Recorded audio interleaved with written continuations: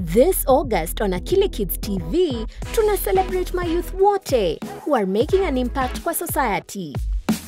My name is Francis Otieno Amonde, and I am the founder and executive director at Cup of Uji, a non-profit school feeding organization in Kenya.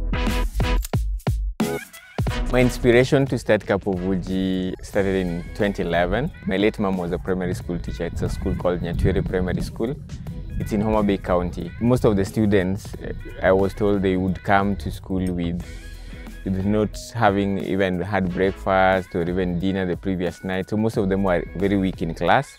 So as a result of that, then what was happening is that they were hungry in the morning and in class, so they couldn't concentrate.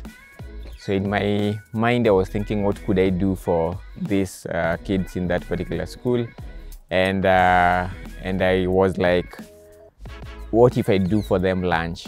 I was thinking of rice and beans, but by then I was in campus, so I couldn't, the math of it was not really working out nicely. So I thought of what I could do as from my pocket. And then that's when I thought, oh, by the way, I've always loved porridge. So how about if I just do porridge for the learners who are in kindergarten? Creating sustainable solutions in terms of having school feeding in different schools, working in different counties, and having it in such a way that, you know, in some of the counties already we are having a model where also parents get to co-pay, because fundraising is also difficult.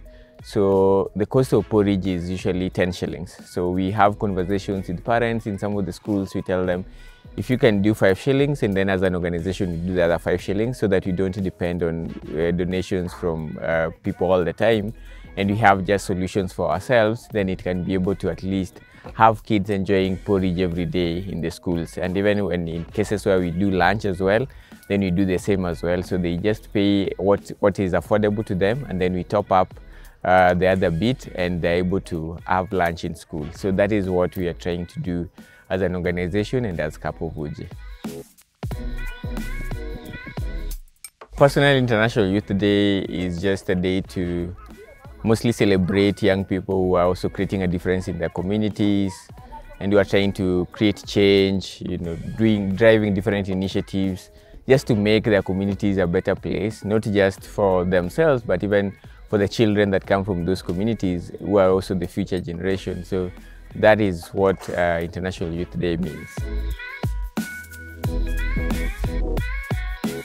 My dream as a young person is that I want to see a world where all children who go to school are able to get a meal in school and are able to pursue their dreams, because, you know, you can't learn in a hungry stomach. So they're able to pursue their dreams in school, and they're able to do so in a way that is also dignified.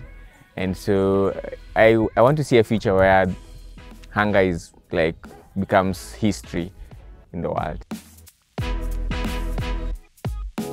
My message to young people across the world is, I always say, each one reach one. You know, we can all make a difference in the society. It doesn't have to be in big numbers. You can reach out to support one child, support them with their homework. They might be struggling with math. You can support one child who is struggling with that.